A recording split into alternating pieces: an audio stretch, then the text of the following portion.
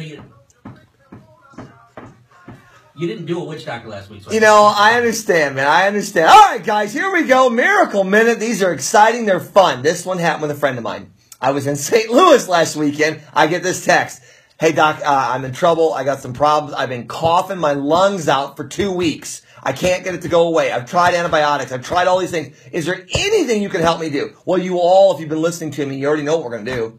I said, hey, buddy, come on in. Let's do some gua sha. Let's do a technique I learned years ago, ironically, from a martial art instructor. Of all things. I said, man, you come in. I'm going to rock star this for you.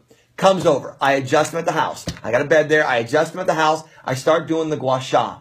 Now, this one I was doing was specific. It's a scraping technique for colds and flus. And so I start working that back. I start working the lung meridians. I start going through all these things. I finish up with a little bit of acupuncture that I like to do for the sinuses. I teach him a couple exercises to do at home, send him home and say, hey, let's clear that head with some steam. That's what I want you to do, man. Take this home. Let me know how it goes. I get a text the next day. And he goes, man, I am so much better. I cannot believe how much better I am. He goes, you know, sometimes I forget you know all these things. And he goes, I was sitting there. I was desperate. I've been barking for 2 weeks. I can't get it to go away. And he goes, we knocked it out in a day. Guys, that's a miracle minute. That's why we do what we do. Sharing that on a show like this, hopefully, may help somebody else. I'm Dr. Shaw. I'll be back in just a moment.